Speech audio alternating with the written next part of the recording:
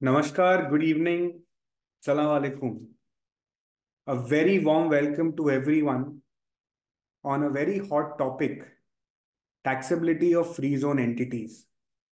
Since the announcement of corporate tax law, there have been a lot of debates regarding whether free zone entities will be taxable, what are the tax rates in the free zone entities, whether they have to apply for corporate tax registrations, what are the important criteria to qualify as a free zone entity, and many more things that is very important and critical to understand.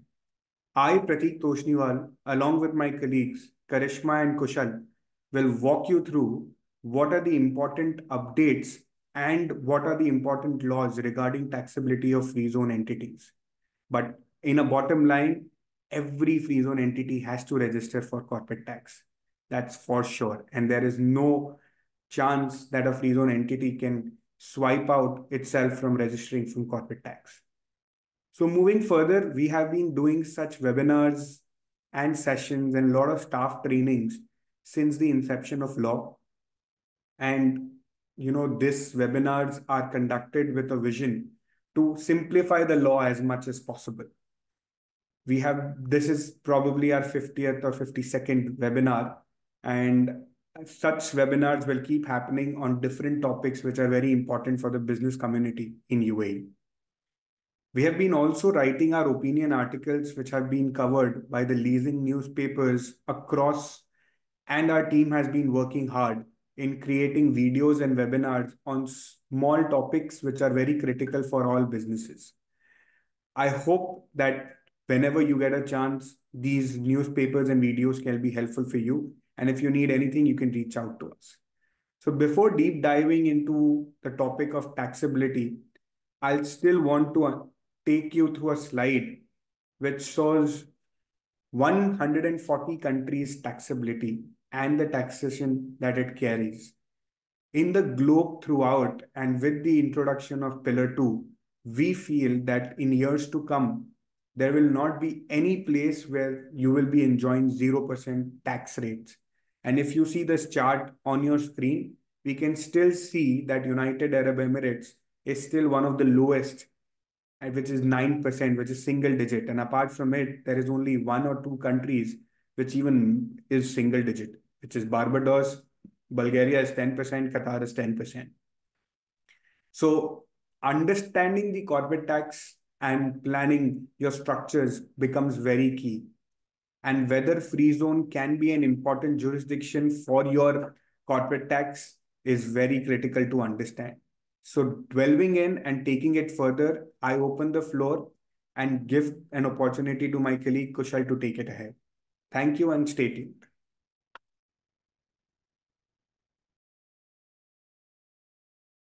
Kushal, I think you're on mute. Thank you, sir. And thank you everyone for joining this webinar. Before starting the webinar, I just hope that you and your family or your loved ones are safe and healthy after this bad weather conditions in the UAE. So before diving into the taxations for free zone entities, I just want to explain the basics of the UAE corporate tax and what are the basic tax rates that are applicable to a qualifying free zone person or to a normal taxable person. So for normal taxable persons, the tax rates are based on slab rates. Like if your annual net profits are up to 375,000 dirhams, then tax rate will be 0%. And on the income, which is above 375,000 dirhams, 9% tax rate will be applicable. And if you qualified as a qualifying free zone person, then tax rate for qualifying free zone person entities will be 0% on qualifying income and 9% on non-qualifying incomes. So a free zone person can be a qualifying free zone person after satisfying various conditions that are given in Article 18 of the corporate tax law. Not every free zone person is tax-free or exempted from the corporate tax. Only free zone persons who are qualified as a qualifying free zone person are given the benefit of 0% taxation rate. So the conditions to be satisfied by a free zone person to be a qualifying free zone person are given in the next slide. So the first and major condition for the to be a qualifying free zone person, there are three conditions and two compliance conditions that are to be satisfied by a qualifying free zone person. First, you should maintain an adequate substance in a free zone or in UAE.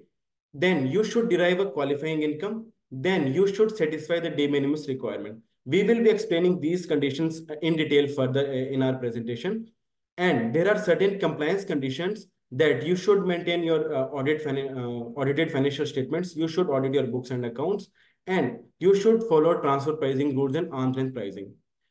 And the Corporate Tax Act gives us the option that we have an option that if we satisfy all the conditions, then we can opt for qualifying free zone persons, or we cannot opt for the qualifying free zone. This is an option that we can choose on the basis of our business, our what is the quantum of our non-qualifying activities, what is the tax liabilities when we are qualifying free zone person, when we are not qualifying free zone person. Then there is an option. So if we satisfy all these conditions, then we are qualified as a qualifying free zone person. And if in any certain year, if in any financial year we fails to meet any one of those conditions, then we will not be allowed to be a qualified free zone person for that particular year and for next 4 years also. And then after 4 years, we have to recheck that we are satisfying those conditions or not. After that, if entity is a qualifying free zone person, that does not exempt entity from filing its returns and registering for the corporate tax. So every free zone entity must satisfy these particular conditions to be a qualifying free zone person. So there is an option that we should opt for a qualifying free zone person or not. There are certain limitations that are given to a qualifying free zone person. If you are being a qualifying free zone person, you can't enjoy certain benefits from the corporate tax. The limitations of being a qualifying free zone person are that you can't be member of a tax group. So the main logic behind this, that you can't enjoy two benefits at the same time. You can't enjoy the benefits of being a member of a tax group and or being a qualifying free zone person at the same time. You can't opt for small business relief. Small business relief gives relief to small businesses having revenue up to 3 million dirhams, that they can opt for this option, and this will give them relief from paying the taxes. You can't transfer your tax losses for the year in which you are a qualifying free zone person. The logic behind this is that if you are a qualifying free zone person, you are not paying any taxes. And also, if you are having losses in that particular year, then you can't transfer that tax losses to set off in future taxable years. The another limitations are that you can't be a member of a qualifying group, and you can't get the relief from a business restructuring relief. These are certain limitations that a qualifying free zone person can have after he opts for the qualifying free zone person. So to be a qualifying free zone person, the management have or management of the business have to take the decisions that they want to be a qualifying free zone person or not, after checking all these limitations and the benefit of the business we have. After this, I just want to explain the basic conditions, like what are the basic conditions to be a qualifying free zone persons that are given, that we have just outlined in earlier slides. The first major condition, that you should have an adequate substance in free zone. First, there are two tests. One is income generation test and another is adequacy test. In income generation test, your core income generating activities should be from free zone only. That if you are having businesses in free zone, then you can't generate your income from mainland. Your core income generating activities should be from free zones only. Then the adequacy test have three tests. You should have adequate assets, you should have adequate number of employees, and you should have adequate operating expenditures from the free zone. The adequate number of assets, employees, and expenses may depend from business to business. For small businesses, from small business or some businesses which are like services, the adequate assets and adequate employees may be low. For the manufacturing, the adequate number may be higher. So it will depend on business to business, that what will be the adequate number of assets or employees. So many people may have questions that if they can outsource these adequate assets or adequate employees, this adequate substance to another entities or not. Yes, you can outsource these activities to another free zone entities, sorry, to another entities, but that entity should be a free zone only. You can't outsource these adequate substance to mainland. You have to outsource this to free zone entity only. And your that third party to whom you have outsourced the activities should be under the supervision of that free zone entity, qualifying free zone entity only. So this is about maintaining adequate substance in UAE.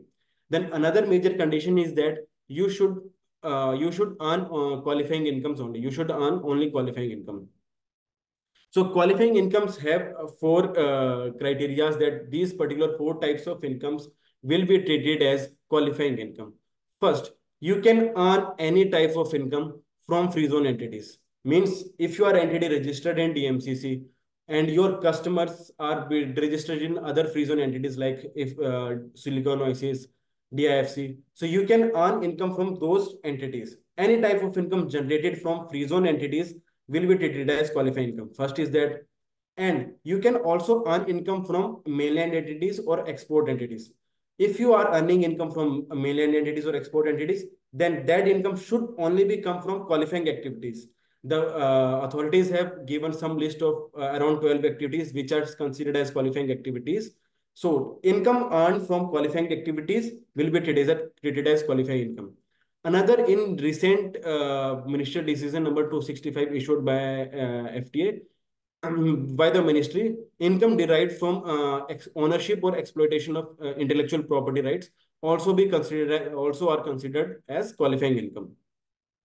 And any other income which is in the limits of de minimis requirement, which we will be explaining later in our presentation that what will be the de minimis requirement. So all these incomes will be treated as qualifying income. So summarizing this sheet, any type of income generated from free zone, any income generated from qualifying activities, whether from free zone or mainland from exports, income from qualifying intellectual property rights, or other income which satisfy de minimis requirement will be treated as qualifying income. And if just giving the basic idea of what is de minimis, our 95% of the business should come from qualifying income only. Then we are satisfying the de minimis requirement. So this was all about qualifying income and its adequate substance in free zone. Then moving further,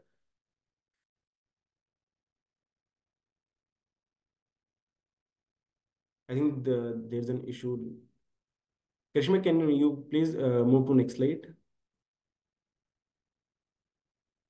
So moving further, earlier we have explained that what will be considered as qualifying activities. Authorities has given some list of qualifying activities, around 12 activities which are considered as qualifying activities. There are three activities which related to transfer of sale of goods or related to goods. There are six activities which are related to services, and there is another activity which is like holding of shares and securities. I am here to explain the major qualifying activities. What will be these activities? First, the manufacturing and processing of goods or material. It's a normal manufacturing, like if you are converting a raw material into finished material, you are processing certain items, then that will be treated as manufacturing and processing. The major part here is that distribution of goods in and from a designated free zone. This is the only condition that is not available for all free zones. This is available to only designated free zones. For example, designated free zone in UAE are like Jabal Ali free zone and Dubai airport free zones are considered as a designated free zones. And authorities has also given the list of various free zones which are considered as a designated free zone. So meaning of distribution of goods is that we are selling goods and so selling goods or other materials to any entity from a designated free zone, and our customer should not be end customer. Our customer should use that goods or materials to sell to their customers, or use that in our process to to manufacture their finished goods. So this is about distribution of goods. Another activity is trading of qualifying commodities. This was also not in the Bear Act, but added by Ministerial Decision 265 to the law. The trading of qualifying commodities will also be treated as qualifying activity. So what are qualifying commodities? Qualifying commodities includes minerals, metals, agricultural commodities, and other such products which are traded in a recognized commodity exchange. And the entity which is applying for this benefit should be in business of physical trading of these activities. So this is about qualifying commodities. And holding of shares and securities, just defining this, holding of share and securities mean we should invest in shares and securities of another entity, and that should be for investment purpose only. That should not be of trading purpose. And for the being investment purpose, that should be deemed or intention to hold must be minimum 12 months. Then that activity should be treated as holding of shares and securities. And another services which are treated as qualifying activities are logistics services, fund management and investment services, and head-credit treasury finance services related to related parties, ownership and management of operation of it. And this is the list of 6 service activities that are treated as qualifying activities. Now I am giving stage to Karishma to describe the distribution of goods and other conditions to be a qualifying free zone person, other benefits about for being a qualifying free zone person.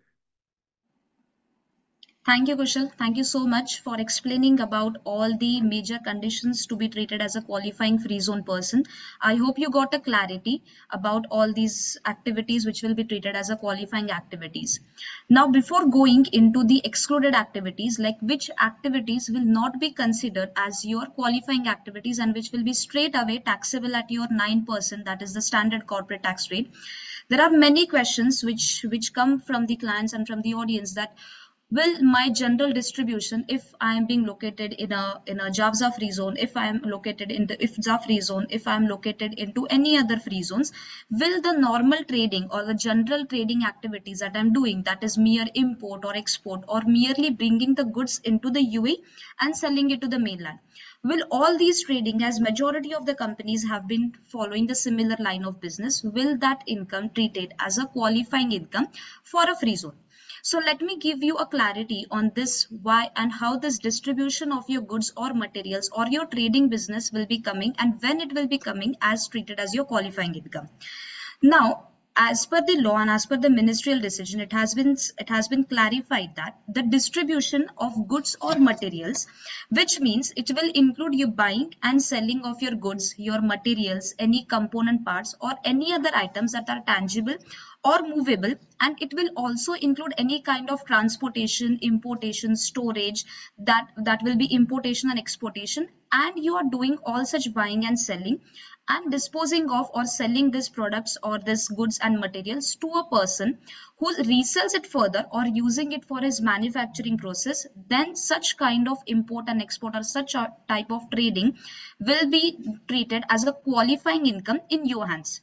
Now, just to elaborate this more, if say there is a company which is registered in JAVZA. Now, JAVZA is one of the designated zones, as most of you might be aware. Now, there are certain criteria. There are more than 45 free zones into the UAE, and from those more than 45 free zones, there are few free zones which have been giving the definition of the designated zones. Now, these designated zones definition is the same which was given at the time when the VAT law was published. So, in the VAT law, there are very clear zones which will be treated as a designated zone, and JAVZA is one of the major designated zones into the UAE currently. So, if your company says located into JAVZA, and you are doing a high sales, like if there is one of the vendor who is sitting in USA and there is your client who is sitting in India. Now, in spite of transferring the goods directly, bringing the goods into the UAE and then transferring it to the India, the JAVZA entity does a high sales wherein the goods are not bought into the waters of the UAE and directly being transferred from USA to India via high sales. These kind of transactions where there is a high sales, as per the public consultation document which was released post this all decisions and all the law which came out, it was being clarified that such kind of activities will be treated as a qualifying activities, because the goods are not imported into the country. If the goods are not coming into the waters of the UAE, there shouldn't be any taxation on the same goods or materials or trading that we are doing. Now, to be very clear that this activity, the high C sales activities, has been clarified and treated as a qualifying activity as per the public consultation document. There is nothing very specific coming into the law for this, or neither any law, or neither any decision or any guide has been very clearly provided. But most probably this is the interpretation that such kind of sales will be treated as a qualifying activity for all the businesses who are doing the high sales. Now there is another transaction which usually would happen between say the entities which are located in the UAE, wherein the goods are first bought into the waters of the UAE and then it's being transferred or it's being sold to the other entities or other parts of the UAE. Say there is the same transaction in similar way where a JAVSA entity imports the goods, brings into the water of the UAE and then sells it to a company, a mainland entity. Such transaction, as the goods are bought and then again being sold from a designated zone, will be treated as a qualifying activity. Now it may happen sometimes that instead of bringing the goods into the UAE and then selling it to the mainland, it might be just a bill to ship to model, wherein the goods are of course directly being transferred from directly being imported into the waters of the UAE, but not via designated zone, via some another zone. In that case, as the zone or as the free zone is not a designated zone and the goods are not imported into the designated zone, such trading or such bill to ship to model where the goods are being exported or imported directly from a country to the mainland, in such cases it will be treated as a non-qualifying activities and such income will directly be taxable at 9%. This kind of models or this kind of business transactions will not be treated as a qualifying activity in your case. So be mindful whenever we are importing or whenever we are doing any such transaction, these transactions as explained, that is one high sales, which may come into the definition of a qualifying activity, and where the goods are first bought into the designated zone and sold from there, only those transactions will be treated as your qualifying activity.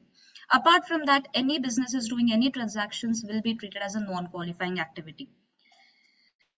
Now, this, of course, there are many other qualifying activities, but this is one of the major activities which people question and they have a lot of confusion about the same. I hope I was able to clarify on this hot and very confusing topic at the same time. Now, as I explained that there are some excluded activities which will be taxable directly at 9%. There is no benefit of these activities to be treated at 0%. So if you are into a banking business, if you are into an insurance business, or if you are into ownership or exploitation of an immovable property other than the commercial property, I would very specifically come on this point with respect to taxability of an immovable property into the UAE.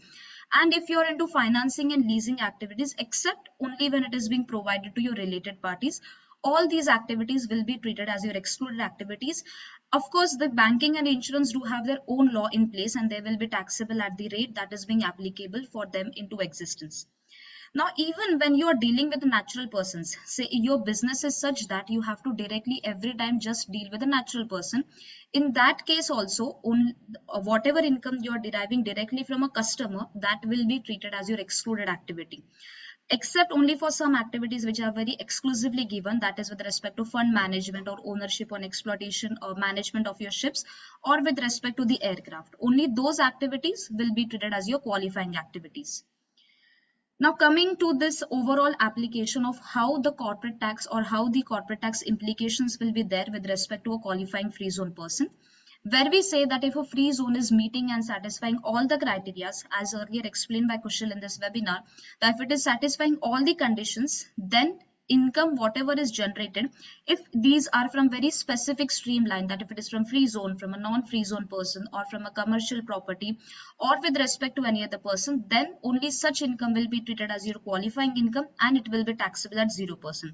Apart from that, if you derive any income from a natural person, from your domestic or your foreign permanent establishment, on this point also there is a very specific example that we would like to cover to highlight that what income when it is being earned from a domestic or a foreign permanent establishment will be taxable and how it will be taxable. If you are fulfilling all the conditions simultaneously, it needs to be fulfilled all together. At any moment, if a free zone is not fulfilling any one condition, then it will be treated as a non-qualifying free zone person and all such income will be taxable at standard corporate tax rates. Now, another condition which Kushal had earlier explained was with respect to de minimis requirement. This requirement is a very important requirement for any free zone person to be treated as a qualifying free zone person. It may happen that along with your normal qualifying activities, there may be certain income which is not a qualifying revenue for you. Suppose say if you are into manufacturing and processing of goods, but apart from that, you also have an interest income. Now, the law says that only the manufacturing and processing of goods will be a qualifying activity. But the moment it is an interest income, say if you're having any fixed deposits into the bank or any such income, that income is a non-qualifying revenue. If that non-qualifying revenue is lower of your 5% of the total revenue of the entire company or less than 5 million, if that income is less than this 5% of total revenue or 5 million, then it seems or it can be derived that your non-qualifying revenue is below this threshold, and your entire income means your qualifying income as well as this non-qualifying income which is within this threshold will be taxable at 0%. But if even the income that is being derived is more than 5% or 5 million, 5 million is the threshold. If it is above that, then you fail to satisfy the condition to be a qualifying free zone person, and your entire income will be subject to tax rate of standard rates, that is at the rate of 9%. Now, it has been very exclusively given in the law that while determining this non-qualifying revenue in respect of the de minimis requirement, there are three very specific transactions which you should not include while calculating the total of this non-qualifying revenue. Very first, the excluded activity. Very first, it will be the excluded activities that will be treated as your non-qualifying revenue. Your any activities that you're dealing, suppose if you're having any income derived from the mainland entities, even that will be treated as your non-qualifying activities, and transaction with any free zone person who is not a beneficial recipient.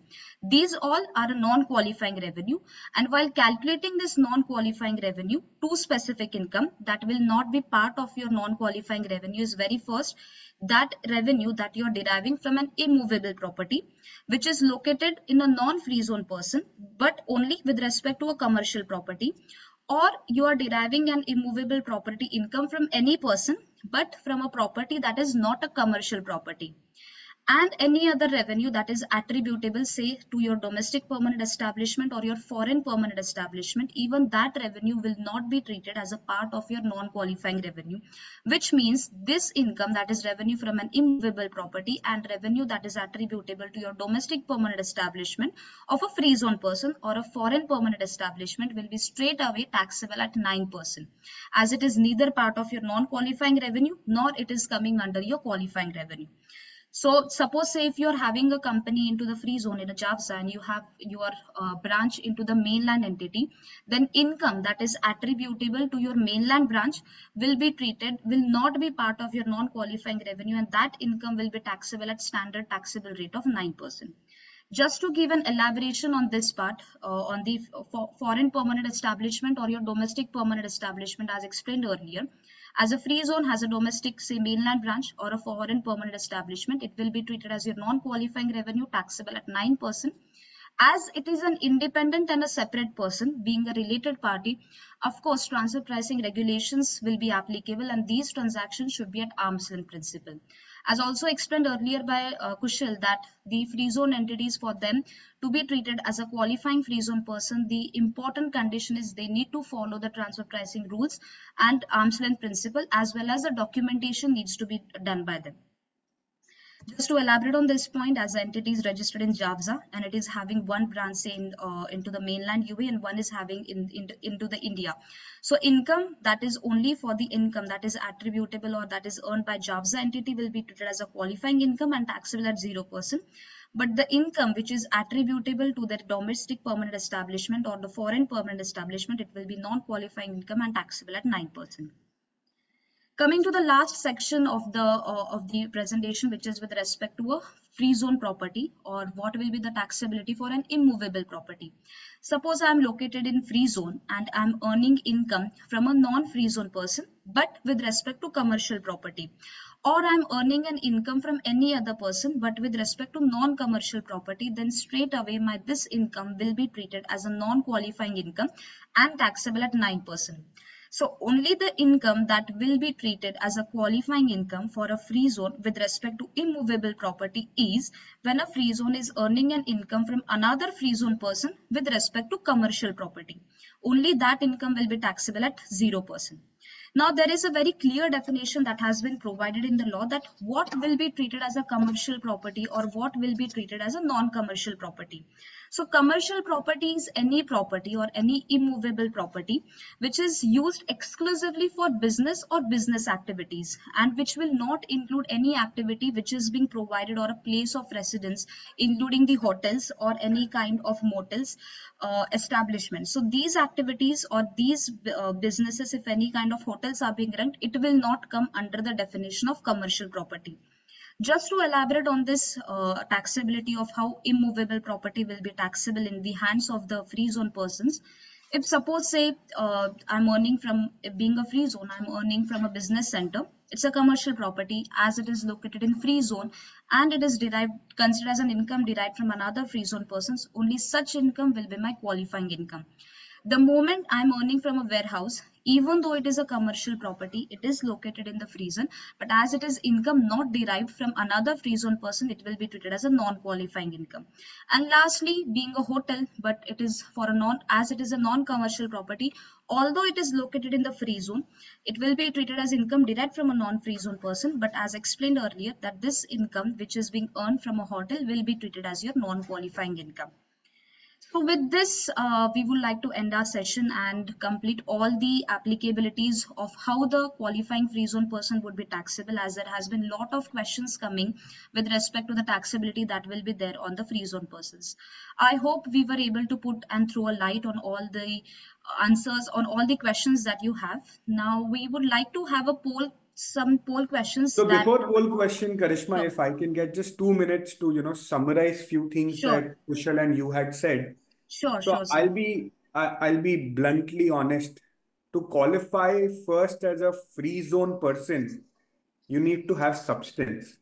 So there's a concept that was going to, if a lot of people ask me what is the difference between mainland and free zone. Before the entrance of corporate tax, there were a lot of benefits that were available. But now that corporate tax is in place, a lot of the amenities that you need to maintain in mainland has to be same in free zone. For example, you need to have office, right? Virtual offices will not work. If there is a virtual office, it will absolutely not work. So you need to have at least a desk space where you have adequate employees. That employee may be one or two qualified employees who are managing your business depending on the volumes, but you need to have a desk space for your work. It may be as small as 100 square feet. It depends on the businesses that you're running. So to be a qualifying free zone person, you need to follow office. You need to have audited books of accounts, which has become mandatory. The transactions has to be at arm's length principle. So doesn't matter even if a free zone is earning qualifying income. A free zone has to first qualify for a qualifying free zone person, for which all these conditions are mandatory. And then when it passes this test, and then subsequently passes the test of qualifying income, then it can get the benefit of 0%. So lot of entities in free zone probably, who do not have an office and are not having huge turnovers can obviously, take the benefit of opt as a normal corporate tax person and take a benefit of small business relief. But if you do not, don't think that because I have a virtual office, the substance test is passed. Absolutely not. And the second critical factor, which Karishma covered very nicely, was on in and from designated free zone.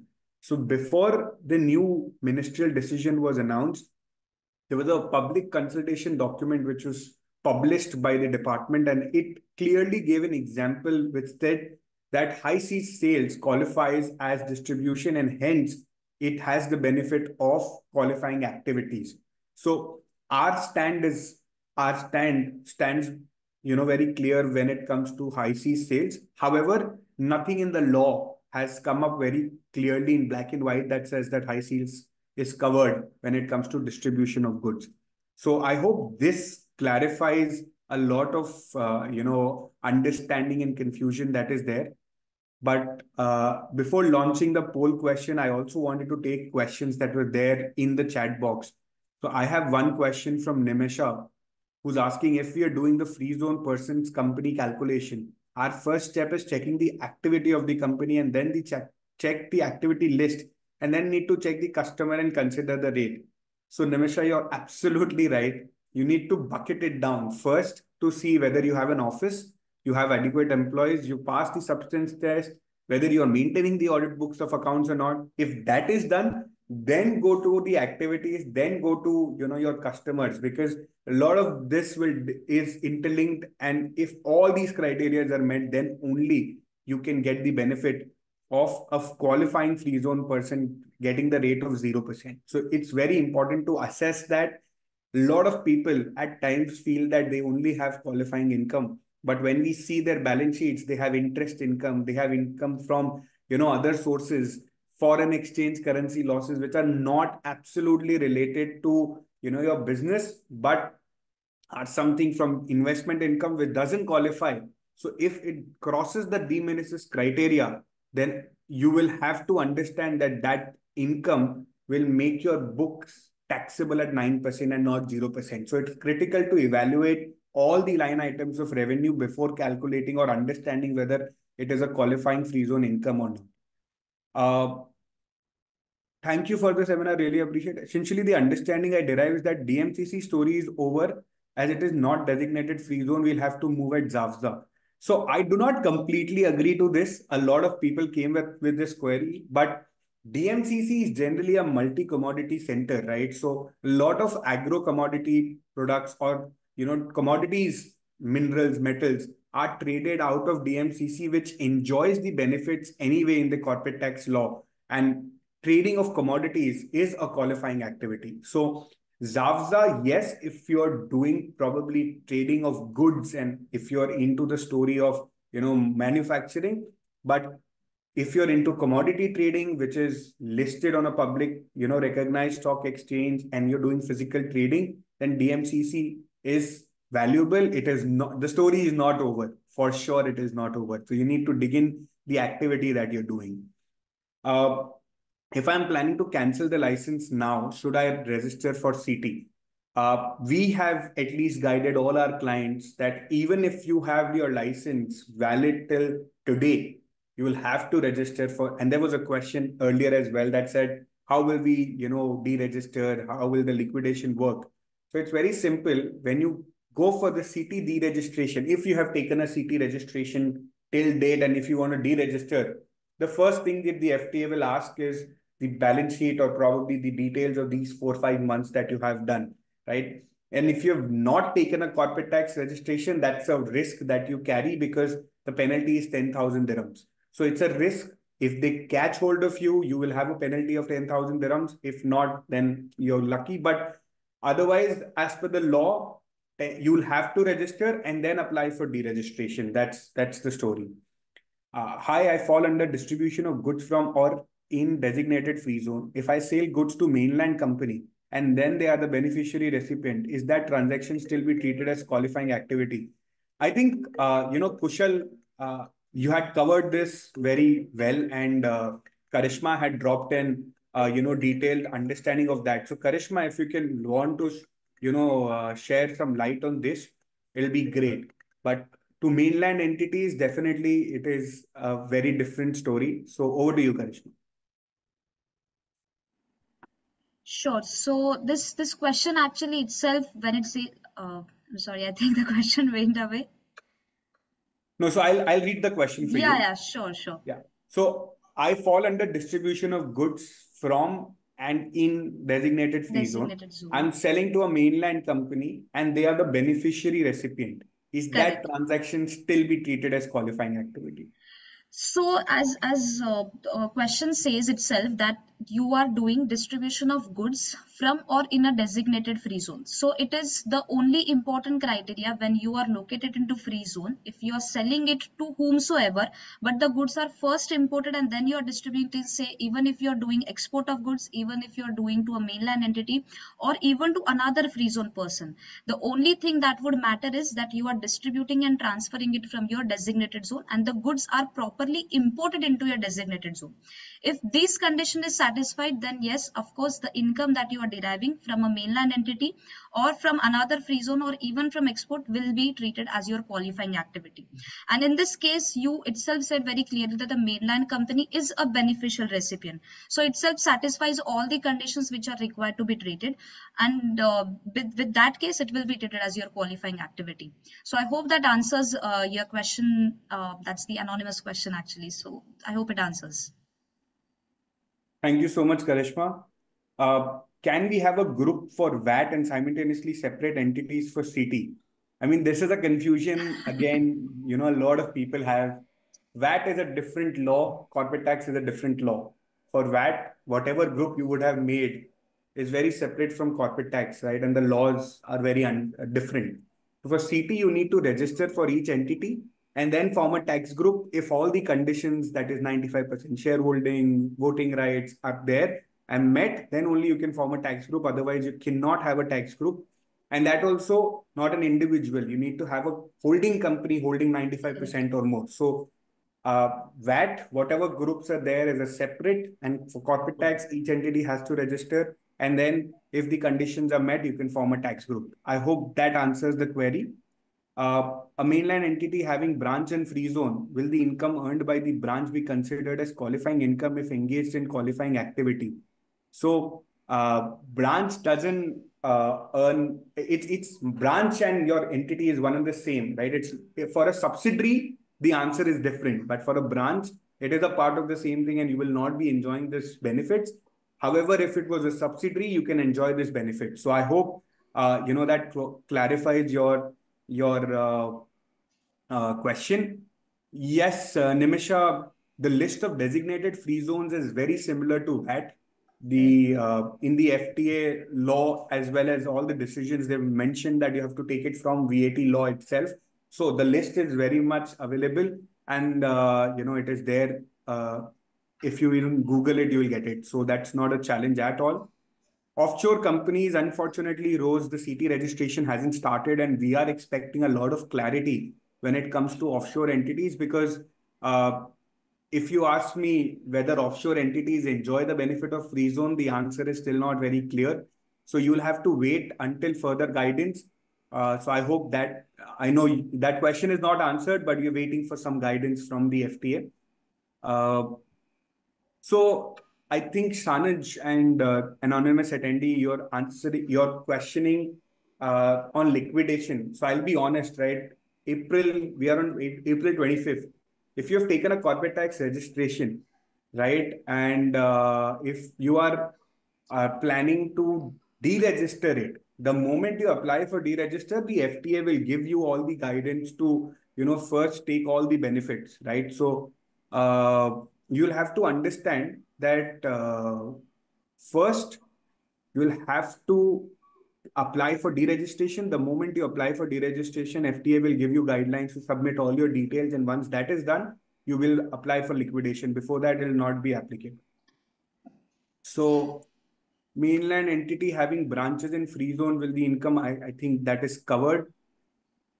Can a company in Zavza owning a commercial property in another free zone, say DIFC, claim the commercial property income? Over to you, Karishma. I have a commercial property in DIFC and a Zavza entity is owning that commercial property. Can I get the benefit? So for that, I think this slide itself clears all the questions. And before that, I think this slide clears all the questions that you have. I think it's Mr. Mian. So Mian, as you told by yourself that you are a free zone. in this case over here it will be a JAVSA entity, and you are owning a property, and you are owning a commercial property which is also located into free zone. In that respect, it will be treated as your qualifying income, as you are also a free zone and you are also earning from another free zone. Not necessary it should be the same free zone. Of course, as you are holding your property into another free zone, it will be treated as your qualifying income. So I hope it clarifies, Mian, your question, as it's very simple and simplified question that you had. Being both into free zone, you will be treated as a qualifying income. So Shakir has a question. I think for free zone companies, import from China to India shipment goes directly, but invoicing from free zone, will it fall under corporate tax 9%? I think it depends on where your company is located. If it is from a designated free zone, like mentioned, third port shipment will Correct. potentially be beneficial for 0%, but otherwise, if you're not fulfilling the condition, it will be 9%. Our company registered in DDA free zone, company activities, consultancy, customer services, developer. Can we exempt our business under corporate tax?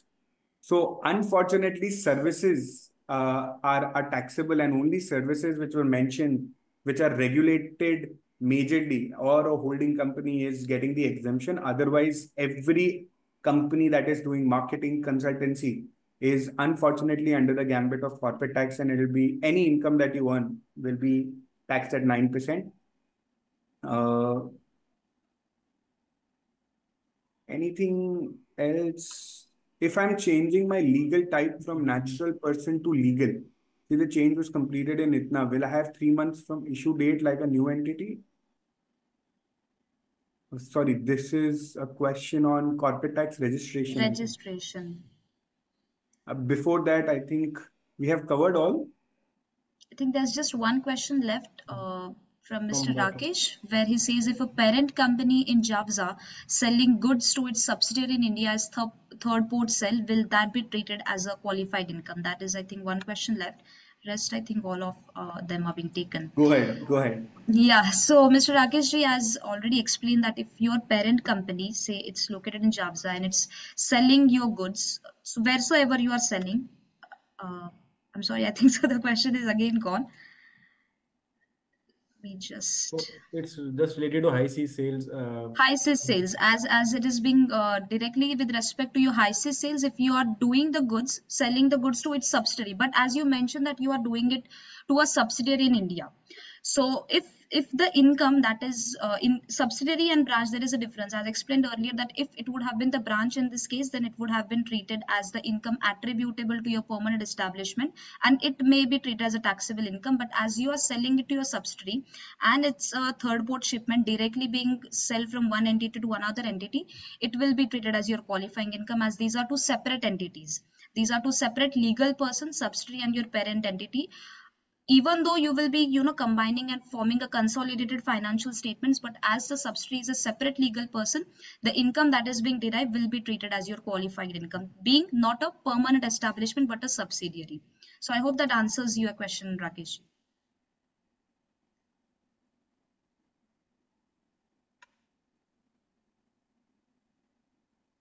Excellent. I think we've covered most of it.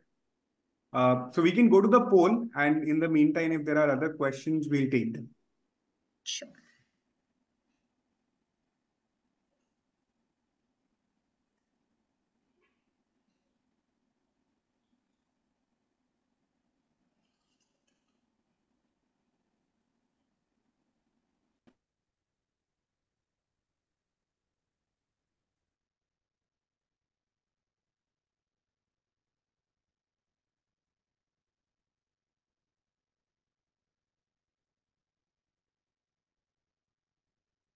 So can a qualifying free zone person with revenue less than 3 million claim small business relief? I think 5 seconds we'll give for the answer. Let's see what the room has answered.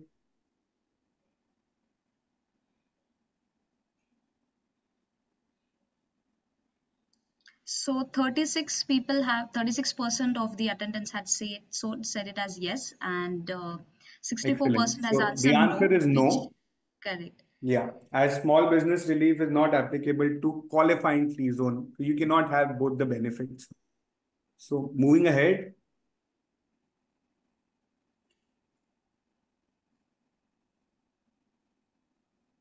will a regulated fund manager in DIFC claim the benefit of qualifying free zone person? Yes, it will be treated as qualifying activity. No, it is treated as excluded activities. I think 5 more seconds.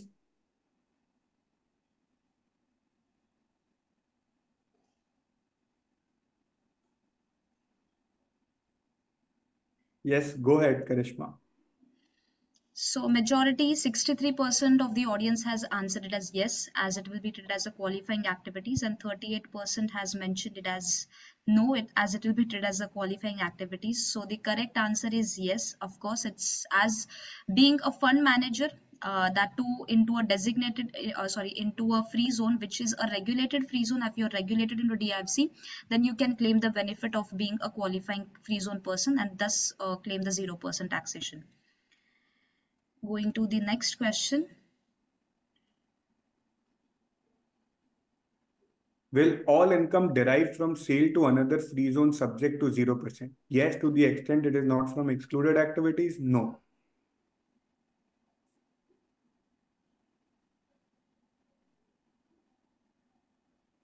I think 100% should answer this right.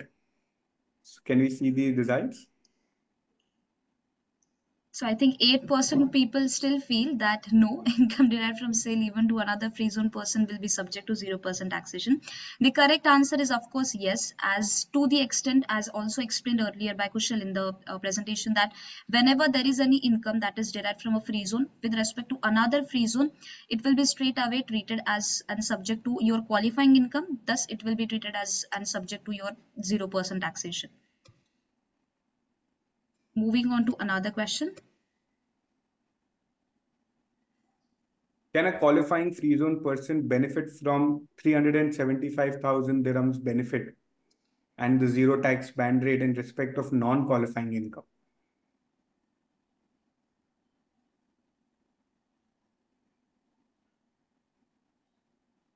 If they would have heard Kushal correctly, I hope they will answer it right. So can we have the results, please? So 69% of the people have answered it at no, and still 31% people feel that their non-qualifying income will come under this tax Yeah. band of So unfortunately, 375,000. if you're So qualifying free zone person and if you're earning qualifying income and non-qualifying income, then the diminishes hits. So then if you are not opting yourself as normal free zone entity, then this benefit will never be applicable to you. So I hope that clarifies. The qualifying free zone person cannot take this benefit of 375. next question. Will a free zone person be required to register and file a UAE corporate tax return? Yes, no.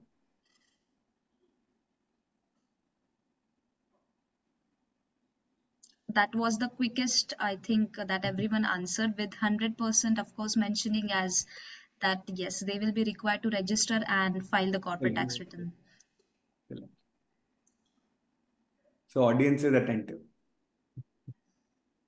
Next question. Just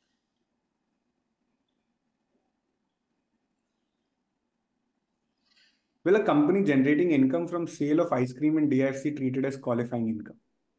I think a lot of people asked about natural person, sales to natural person. So yeah, will it be treated as qualifying income?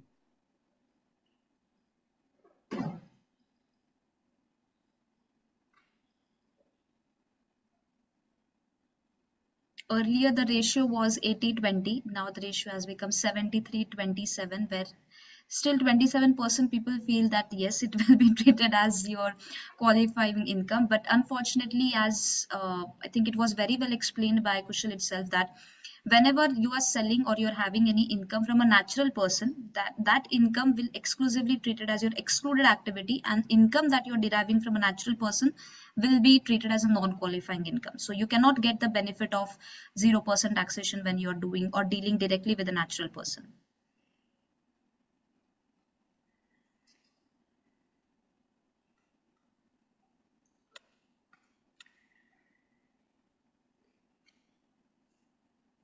So will a free zone branch of a mainland or foreign juridical person need to register and file a separate UAE corporate tax return?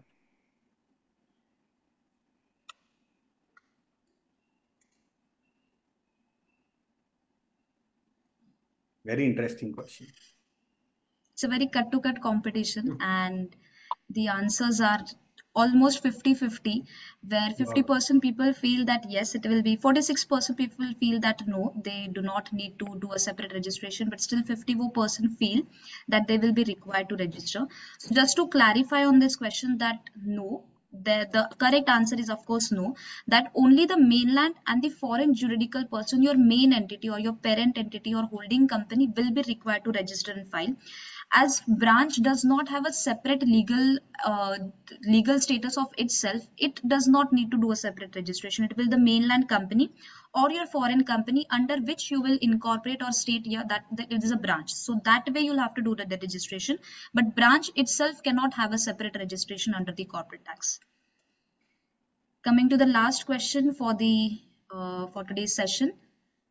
Can a foreign company benefit from free zone corporate tax regime?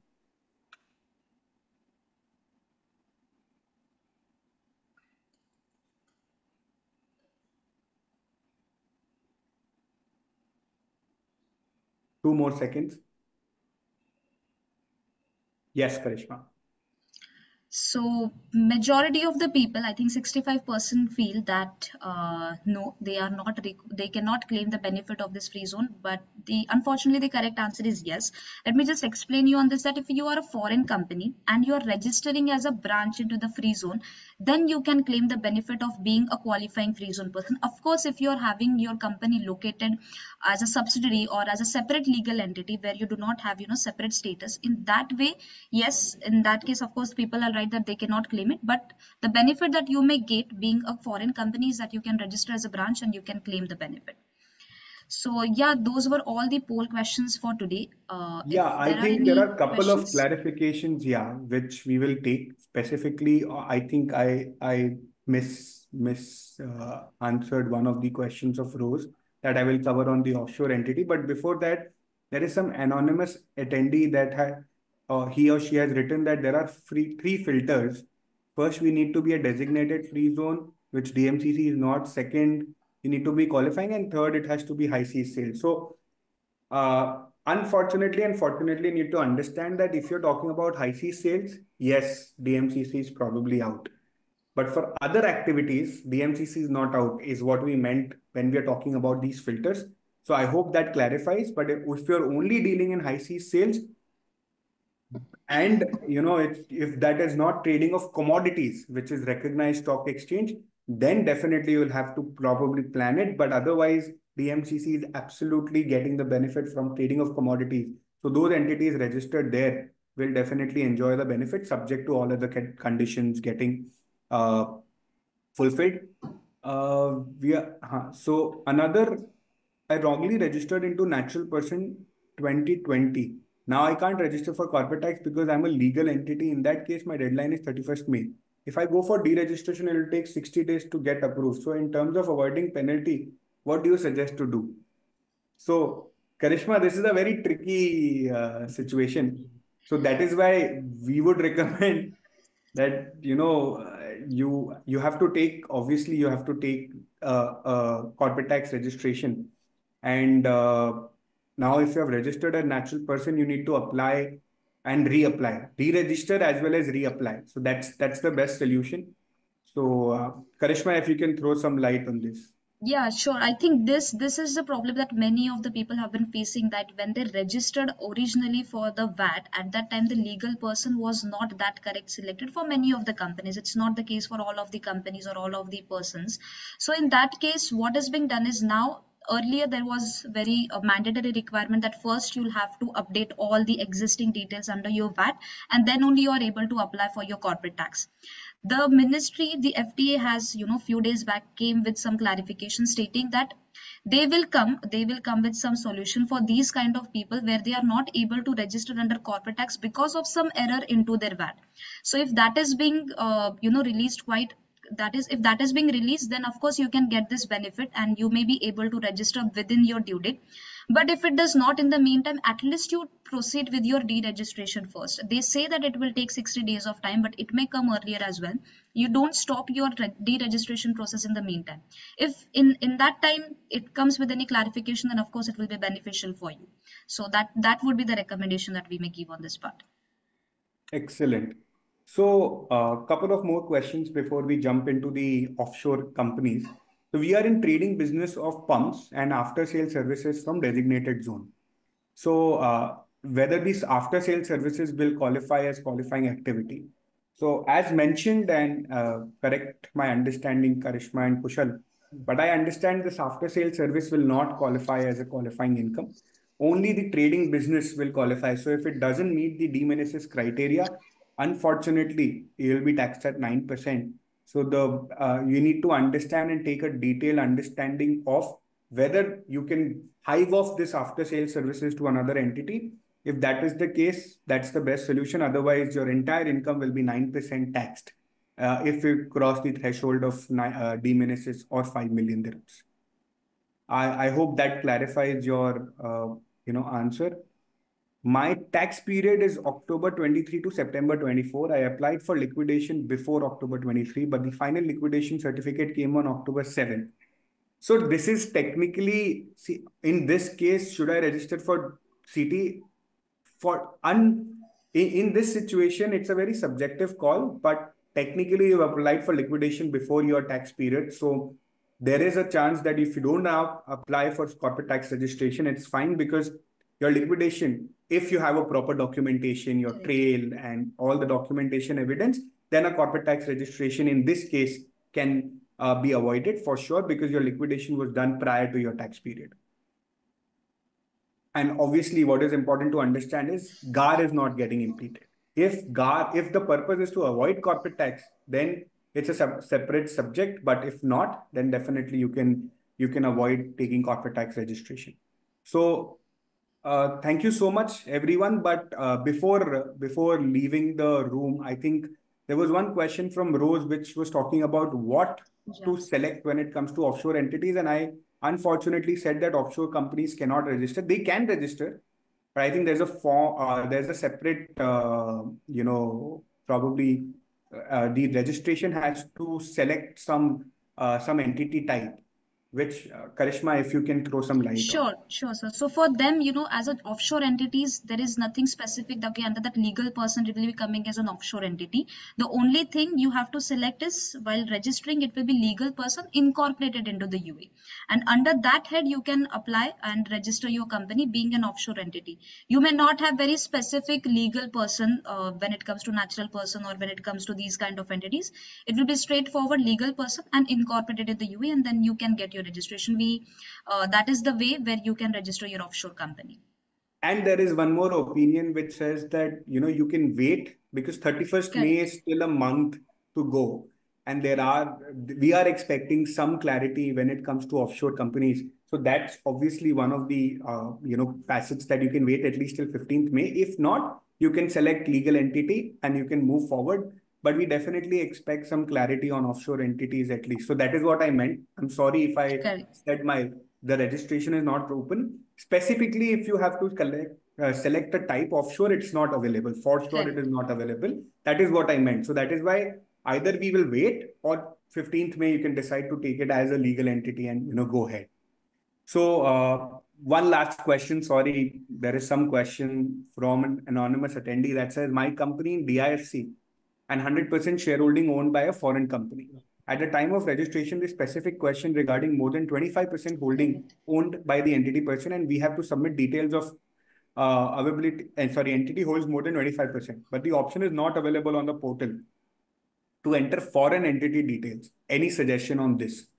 So I think Karishma, you are the It's best with person to respect. answer this. Yeah, So but I think it's very specific respect to registration, but no correct. problem. We can answer because that is where people are all confused. All people, to be very honest, everyone is right now feeling that 31st May is the only due date, in spite of whatever your license issuance date is. To just first add on that point, that 31st May is the due date for only those companies who have that license issuance date for the month of Jan or Feb. if irrespective of the year it is being given. And also for the companies who are having POEM into the UAE, for them only the due date is 31st May. Apart from that, all the companies, the due date or the deadline for registration is based on your license issuance date. In your case, as you rightly mentioned, sir, that there of course it is required. So in your case, what you have to do is, there is nothing of course specific where you'll have to enter as a foreign company, and then you what you have to do is, while registering, it is a foreign company having the place of effective management in the UAE. That is one of the legal type that is being open. So you'll have to register your company under that option, and under that you will have to enter DIFC as your company. So that is the only option where you can do the registration. That in this way you can easily register your company. If still you have any problem, you can let us know, we can help you on registering this, but that is one of the option where you can register your company. So I hope that clarifies. Excellent.